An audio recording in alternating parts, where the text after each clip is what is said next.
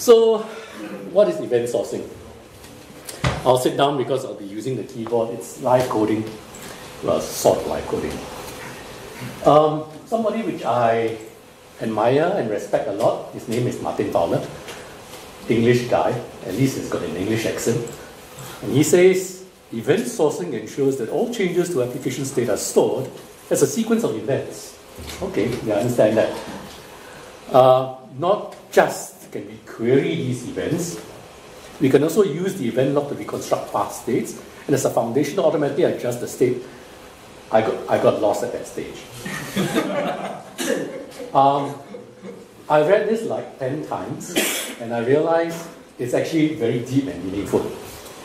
But I'll come back to this. Here's my definition. Event sourcing is a way of writing to a log. All of us have written log entries, right? Our application printf to something. We all written log entries. But when we write events to the log, those events can be used to trigger commands. How many of us passed our log files to generate reports? All of us, I hope. That's a query handler. It generates reports. But not only can we generate reports, we can look at certain events and react on them. We can also insert new commands into the log so that it triggers other commands. That, in a nutshell, is event sourcing. I know I didn't explain it very well, and I actually conflated CQRS in this definition, command query responsibility segregation. But I think the demonstration and the code examples will make it clear. So essentially, it's writing to a log, and it's reading the log. So the persistent distributed log I'll be using for the examples today is a project, it's an open source project. It's called NATS streaming. It's basically Apache Kafka for Go. It's not Apache Kafka. Apache Kafka is a big giant beast with Java fueling it. This is written in Go. It's nice, slim, sexy, fast. Yeah. So this is not my words. These are lifted from the NATS streaming website. But essentially, the NATS streaming server is a log that gets written to the end of the file.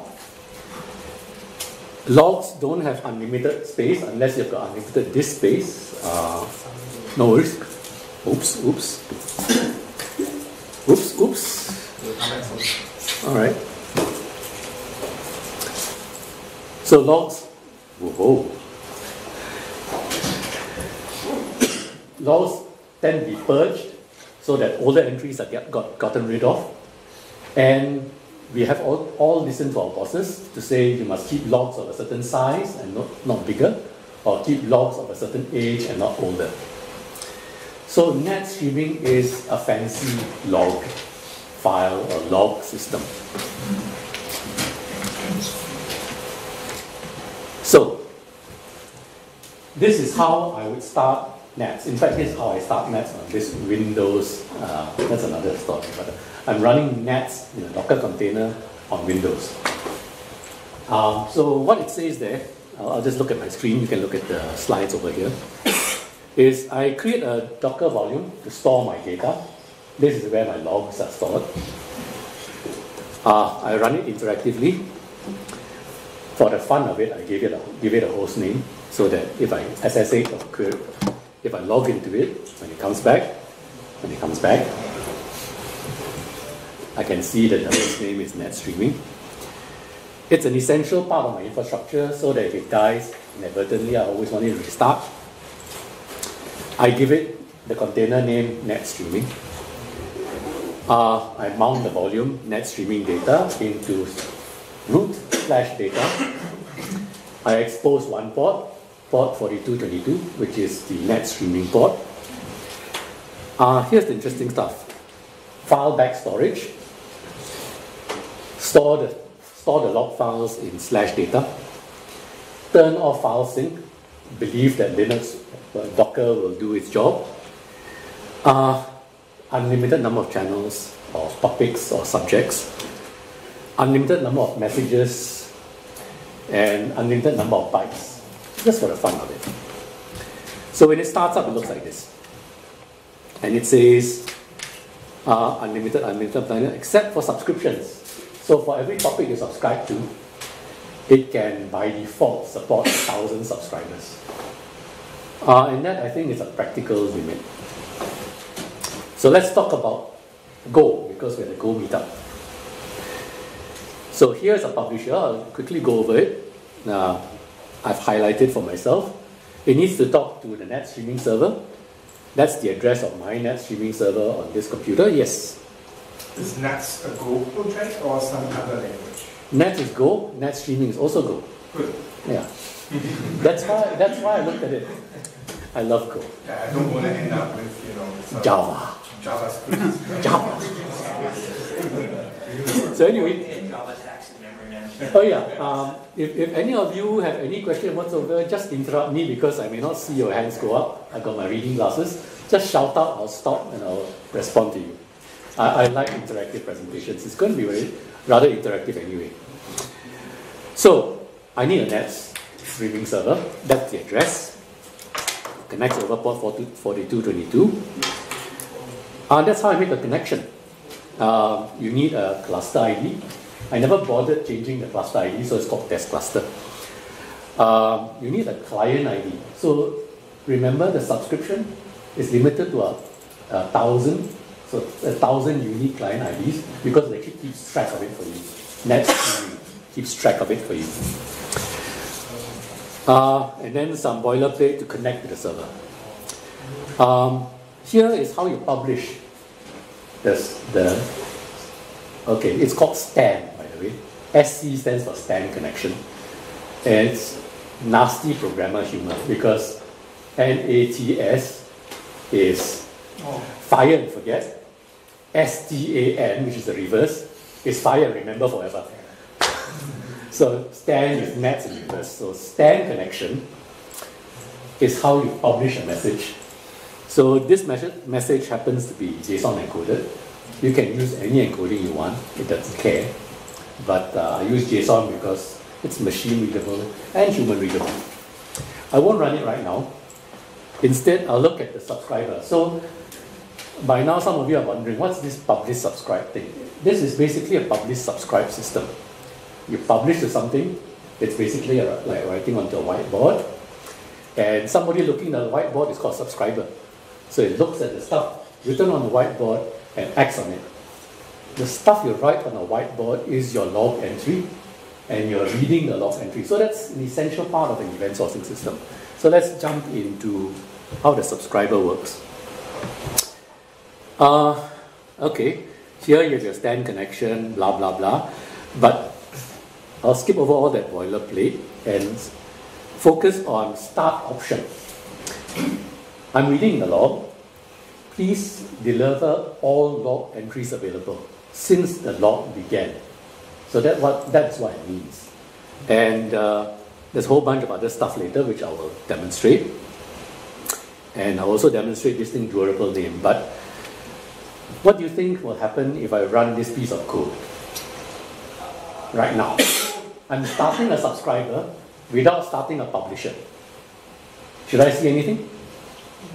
Technically, logically, no, because nobody's published anything. Assuming you've never run the publisher before and there's nothing already in there. Ah, he's smart. STAN. Yeah. Never forever. Whoops. What's happening here? I ran a subscriber and I've got 6 entries, 6 hello world entries. And at 4:30 UTC, I actually tested it before this presentation. Now let's go back. Remember, we've got 6 entries on the screen. Let's go back and run the publisher. Please run. It's so slow. Okay, finally ran. So I just printed hello world 3 times. It's not the time, 11:34 UTC by this clock. And there we are. We're now up to 9 entries. So that is a publish subscribe system. Nothing special, but some people will find this already useful.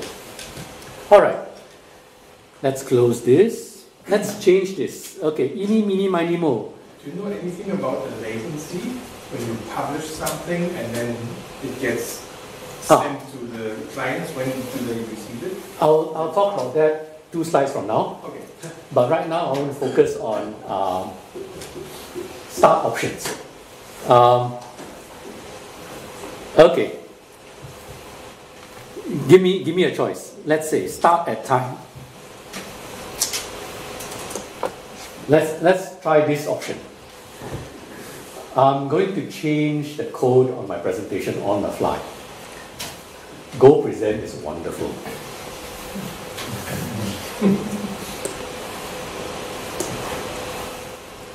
So I just changed the code in my presentation. Let's say Singapore's National Day, August 9th, from midnight. If I run this now, it says, give me everything in the log since August 9th. And you'll give me the 9 entries, I think. Come on, run. It's shy, it's so slow. Okay. Well, the earliest entry happens to be, what's this? August 19th. So if I say August 23rd, the first few entries will disappear. Let's do that.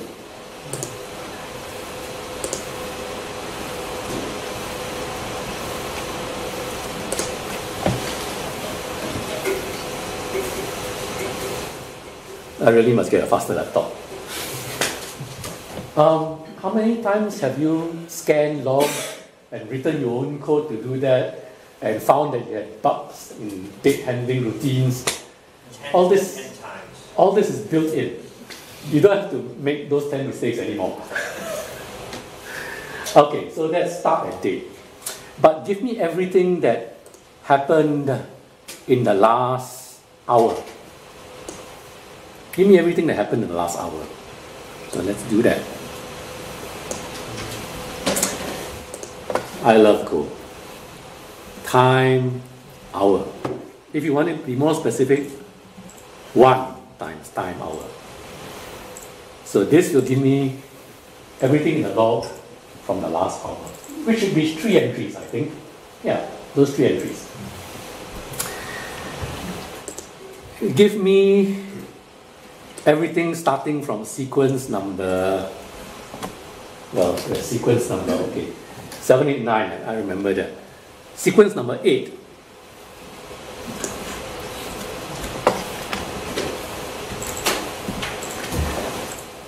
So one thing to remember here is every log entry is given an incremental sequence number.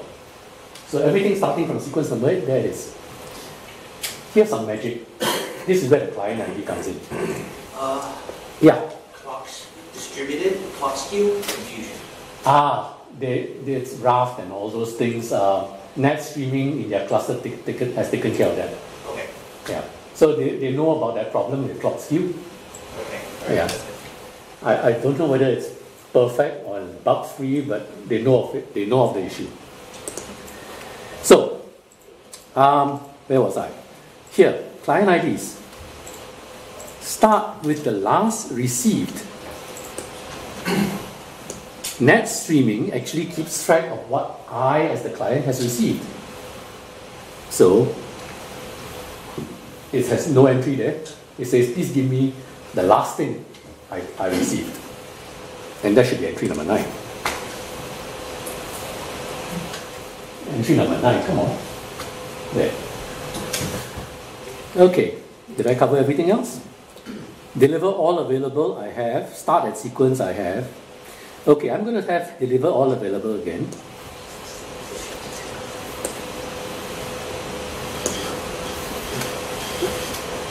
Oops. And now I'm going to say, I'm just going to give it an identifier, short for whiteboard 1. Let's see what happens. We will run it. Remember the first time I said deliver all available, 9 things came out? Whiteboard 1 has not seen the last 3 entries. So this is like a recording of everything that has been sent to you. So if I now close this and I run the publish again,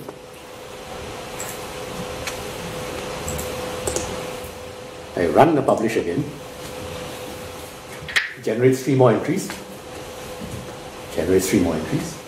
So it's now 9, 10, 11, 12. In NATS, those 3 entries would have gone into the ether and disappeared. That's a NATS project. NATS streaming, those 3 entries were written into a log file and kept, hopefully forever, as long as you've got this space. But because the server has recorded, I've asked for it to record those entries in a space which I call whiteboard number 1. When I run this again, it won't replay everything else except for those new entries. Please, come on. New entries. 10, 11, 12. Magic. So it does all this bookkeeping for you. And this is the power of NATS streaming. And it's essentially just publish and subscribe. But very, very powerful publish and subscribe at this stage. Good. Any questions? So, just to recap, a durable name, think of it like a whiteboard, which is maintained by the server on your behalf. And the start options, we've talked about it, I've demonstrated it. Very nice. Now to the gentleman's question, latency and benchmarks. And I'm actually going to run a benchmark. This is a horribly slow PC, you'll agree, right? On my better PC, I could get, I could publish, 4,000 messages a second and subscribe to almost 70,000 messages a second. Really nice. Let's actually run it on this crappy old PC, and let's see.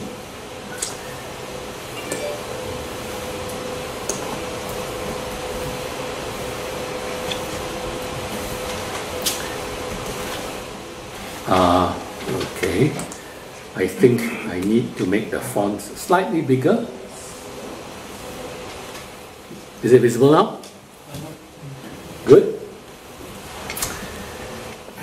So we'll run the benchmark. I changed the benchmark from 10,000 to 1,000 messages so that we don't have to wait till the end of the night. It'll be over in about 3 seconds. Done. So it's actually processed 1,000 messages, and it's quite decent. It published about 1,000 messages per second. It wrote 1,000 message entries into the log in 1 second. The benchmark read speed was about 5,000 messages per second, plus minus. Some read faster, some read slower. So it's pretty decent. And in terms of latency, it's the order of millisecond latencies. Sub-millisecond actually, but millisecond latencies. So that's the latency we're talking about. Write is always slower than read. Read is faster. So let's go back to the presentation. Any questions so far? So back to the definitions. Okay, I hate this. My PC is so slow that Mr. Fowler is. So event sourcing ensures that all application state are stored as a sequence of events. That means please write everything to a log. Anything important, write it to a log. We can read the log. That's what he says. We can read the log to create application state. In other words, we can read the log to populate a database. We can read old entries in the log so that we can change our database state. That's what Mr. Martin Fowler was trying to say. What I'm trying to say is, of course, write everything to a log. By reading the log, we can generate reports. People in the industry call them query handlers. We can also write to the log, but write commands to the log, and when we read those commands, things happen. So what are those things that happen?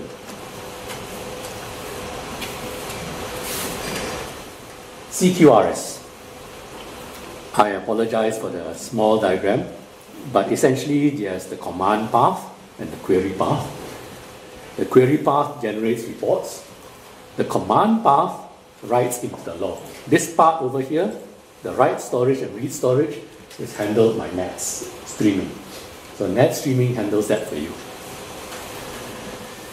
So recently I came across an assignment and I decided to try using this. So my client said, well, what happened to my client was they are a broadcaster. They bought another broadcaster. And when you buy another broadcaster, you buy a lot of content. And that content has identifiers. And when you try to import those identifiers, you want to bring them into your system. So we have a problem of renaming. We have a problem of renaming a whole bunch of old IDs to new IDs. So a command in my system is called map the old ID to new ID, and that would generate a log entry. That log entry is called ID map. Another command in my system would be rename media, actually rename the movie or program from the old ID to the new ID. But all I'm giving you is the old ID. System go and figure out the new ID. And when this rename has been done, it will result either in rename successful event in the log or rename failed event for whatever reason. My queries in the system would be, please give me the new ID given an old ID. So this, I'm reading the log to generate this. And another one which tell me all the mappings of the old ID to new ID. And then as the project evolves, they will say, please tell me or give me a report of all the rename jobs done. So let's actually go and implement this in NATS streaming in a CQRS event sourcing style. So the command to map the old ID to the new ID. So this is a whole bunch of payload, whole bunch of boilerplate. Here's my NATS server. Here's my payload structure, my log entry structure. So I've read the user's inputted. I want to map old ID, old 123 to new ABC. And I'm going to publish it into the log. I'm going to write this entry into the log. I'm not going to run it yet.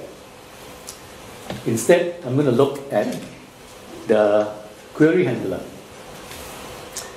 So the query handler says, I'm only looking out for the ID map event. The ID map event was the event generated from here, ID mapped. I'm only going to look out for the ID map event, and I'm going to store it into my database. So as I was doing this project, I was wondering what database to use. SQL database, a NoSQL database. Then I decided Excel, not Excel.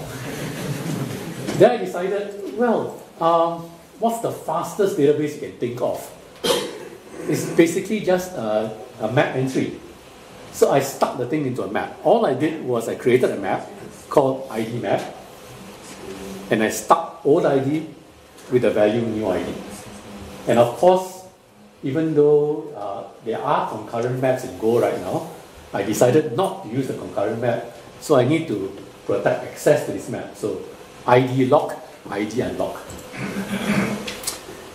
So I won't run this yet. Let's continue. How does the external world look at it? So those of you who are new to Go, I'm writing a web server right now with a service endpoint. It's exactly 5 lines of code. It's tiny. Okay, Node.js is 2 lines of code. Sorry. So basically what it says is, here's the ID endpoint. here's the ID endpoint. Given a response writer and a request, HTTP request, look for the ID value, which you submit. And then it goes and looks at the ID map and gets the value. So retrieval from a map is almost instantaneous, it's memory retrieval. Get all the IDs in the system. What it does is it ranges over the map, that's all it does. Ranges over the map instead of select staff from whatever table, order by, this just ranges over the map. So let's test out the new ID function. So first run map old ID to new ID and then all that. So I'll copy this to save some typing.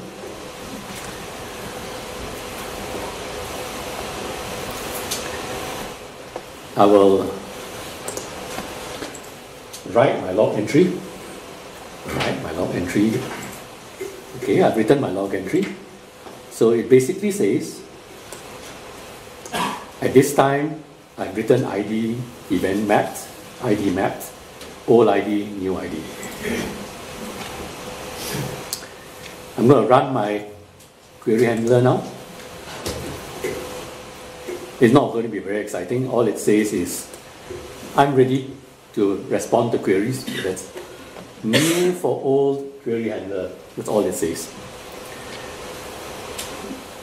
But I'm going to use curl.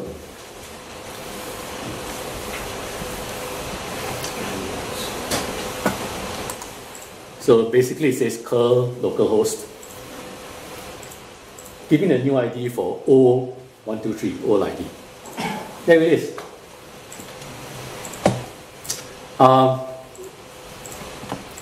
Tell me all the IDs.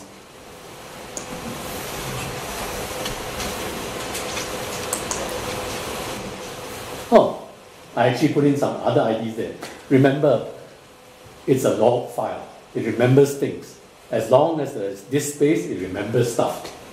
So let's add a new entry for the fun of it.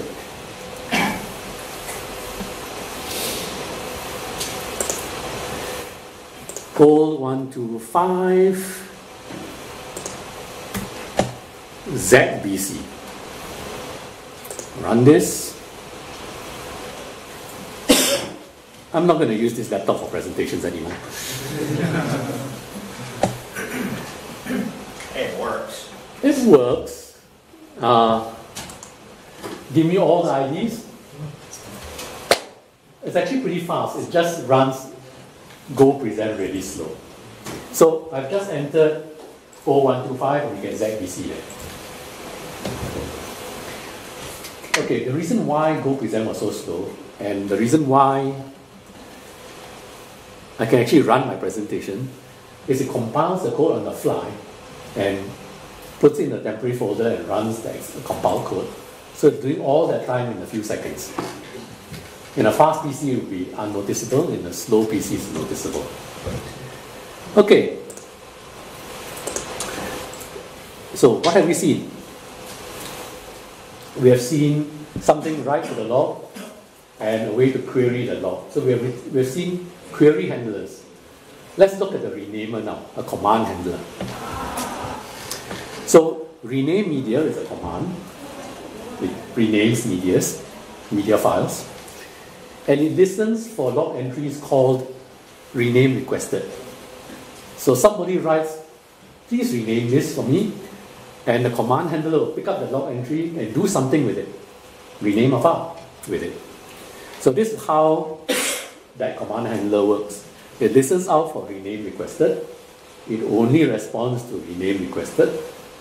Other things may be the log, but it ignores it. It only responds to rename requested. It creates a rename event if it's successful, but it doesn't write that yet. And you will publish, if it is successful, you'll publish the rename event. So it's called a reactor because it reacts to events in the log. And here's where I use that whiteboard permanent thing. I don't want to rename things twice. Right? So it's persistent. It stores state. So I store durable name whiteboard 1. I won't run it yet. Let's look at the rename service endpoint. So here is my rename function. I will post to it. And my payload basically writes a log entry saying rename requested. So whenever I post to this endpoint, it will write a log entry saying rename requested. Let's run this. Okay, run the command handler. Nothing much interesting is going to happen right now. It just says command handler ready.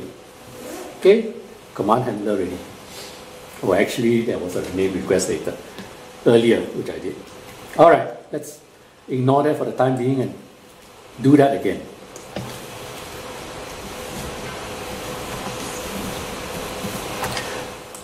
So all I'm doing here is curl a post event to the endpoint rename, old ID, new ID. And when I post it, it says the rename requested event has been created. If I go back to my presentation,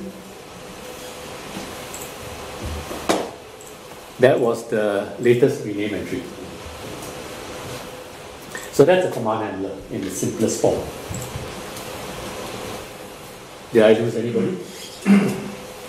No? Good.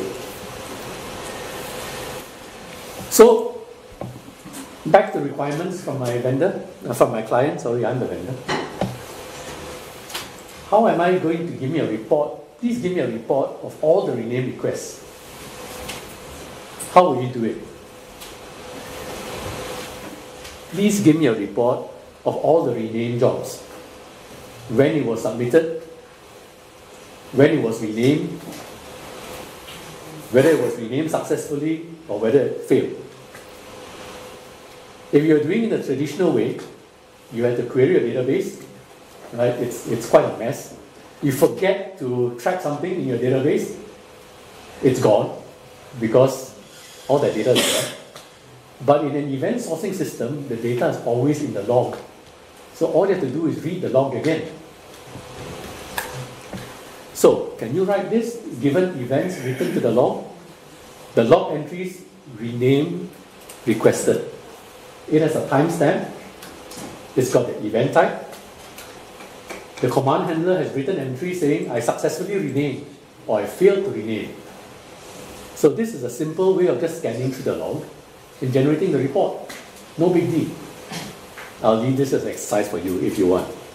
As always, if you choose to accept your mission, the code is on GitHub. It's present Go NATS streaming, and I'm Siu Yin. Thank you. Comments, questions? Yes. Before you go, I have a question. You mentioned you did this for your client, right? Yes. Do you do it with NATS streaming? Yes. So, how many events do you actually store in the NATS streaming database? Okay. This database had about 70,000 events. It's quite small. I ingested 70,000 events on the production machine in about 2 seconds. So it's pretty performant. So do you know if it will perform in like super large scale like event ingestion? No. NATS streaming is designed it's not a Apache Kafka. NATS streaming can run as a cluster. You can put 3 machines, but that guarantees availability. You can run it on Kubernetes. If one of the nodes go down, you continue to run, but it doesn't scale.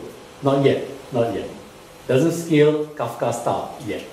Actually, my question is more like how many events do you think NATS streaming will be able to pull? Oh, if you can wait, unlimited. Well, 70,000 events, 2 seconds. You figure out how long you're willing to wait. Because I'm quite familiar with the concept of event sourcing actually. So right. it's actually, NATS streaming is quite new to me. So I've never used Kafka for event sourcing either. But mainly it's because I've never seen any actual workloads in terms of event sourcing. Well, I'm wondering if you... Here's an actual workload. So far, it has been very performant. So far, no nasty surprises. That's good. No nasty surprises. The choice of a memory-based database was a bit controversial, at least for me, initially when I started. But if I load the entire database in 2 seconds, I don't care if the database is thrown away, recreated from the log every time I start up. Performance from the memory bank database is instantaneous. My clients have never seen anything so fast in their lives. Yeah. Do you create checkpoints in your data? I mean, do you create checkpoints in your data? Checkpoints as in... yeah, I mean the state, okay. and how frequently you do this? For Where some, do you store it? okay, for event sourcing, I'll rewind the question a little bit, step back a little bit. Event sourcing comes from the accounting world, right? You write a ledger, and at the end of the accounting year, you close your books. So that is a way of thinking of it as a checkpoint. For 70,000 events, it's too much hassle to write a checkpoint. I would consider writing a checkpoint every million events or so. But my client is not that big, their library is not that big.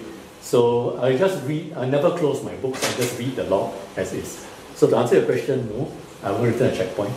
So every single time the read request, the query request Comes in. you replay all log? No.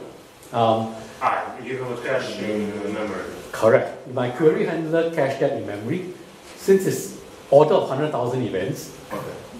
it's really small. So I mean, but if your container, if your Apache. So if you are Grab, my friend's from Grab, he's got millions of events every day, right? I wouldn't put it in memory, and then my computer is not going to be that big. So I'll have a proper database backed on a disk somewhere. The query handler can be an NoSQL database. This is exactly what I did. Key value pair, that's all I did. It can be a relational database if you want it to be. It can be a graph database. By the way, check out dgraph, it's really nice. Yes? No, I'm just, dgraph is awesome. Yeah, dgraph is really nice. If you want a I had projects where I had joins like 6 or 7 tables deep. That was a simple join. Dgraph would be superb in that environment. I had to perform that in a relational database. Yes? Two small questions. Is it possible to tag entries? For instance, you have a few million events over a day, but like 10 of them are special, and you want to be able to request, give me everything until the last special event. So could you put a tag on an event and say, this is a special one? You can ask for it without knowing exactly what time it happens. Sort of like a keyframe if you're thinking. Yeah. Okay. The answer is yes and no, of course. It's always yes and no. NATS streaming doesn't give you that facility, but you can write a ridiculously simple query handler, look out for the events, take it into a map, and it's done. That was the second question. Is there a way, like a hook system, that I can put things into the streaming server that are run locally on the streaming server, but they run micro, without the need of processing a specific event? No. By design, and Kafka doesn't give you this facility as well. By design, it's a log. The log doesn't have run hooks. So it just writes a log and you read from the log. They want to keep the model conceptually super simple. Write to a log, read from the log. That's it. So no, it's not an all bells and whistles event processing system. Not? So I have one question since you've been looking at NATS, and I only discovered when I saw the topic of your conversation. You said, as of now, it doesn't really support big clusters for performance scaling. Only for high availability is what they have. Do you know if it is a plan to be able to scale out? They plan to scale out, but I think some of you I've met in the Prometheus meetup as well. Prometheus doesn't scale the same way NATS streaming doesn't scale. Which means to say, you can have a tree of Prometheus clusters, and it can cover your entire worldwide infrastructure with billions of events, but the individual node doesn't scale. Okay. But you need to consolidate. So in the same way, you can have a tree of NATS clusters. These things are cheap to spin. Yeah. This tiny obsolete laptop can easily run 100 copies of it. Which at that point now you're looking at running your own like time vector for serializing across your clusters. Time skew and all that. Yeah. That's where that problem. Okay. Yeah. That's not a trivial problem. That's not trivial. Yeah. It's not trivial. We're talking about atomic time kind of skew precision there. It's a tough problem in concurrency, in distributed computing. It's a tough problem. Any other questions? If not, Dan should be coming up. You have a, yeah. Let me just, sorry about the limited pizza. We apparently have had